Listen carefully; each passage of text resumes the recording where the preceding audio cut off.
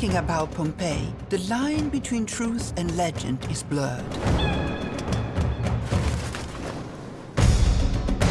Hers is a story of sex, transgression, and tragedy.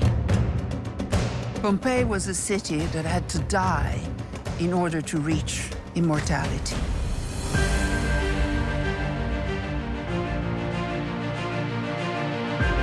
When we step into Pompeii, we're actually going to something that truly is unique. Because it was something special. It's kind of the queen of all sites of antiquity. Pompeii is a story of seduction and violence.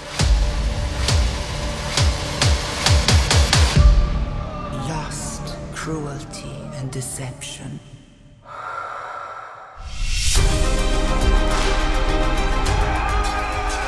There's very kind of unsubtle association of gladiators with sexual potency. Mythology gets back to original concepts. A triumph that the liberation of getting out of human woes.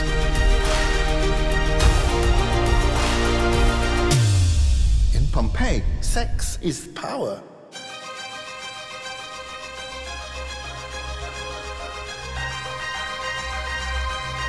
A city inspired by beauty, engulfed in debauchery, transgression, eroticism, and sin.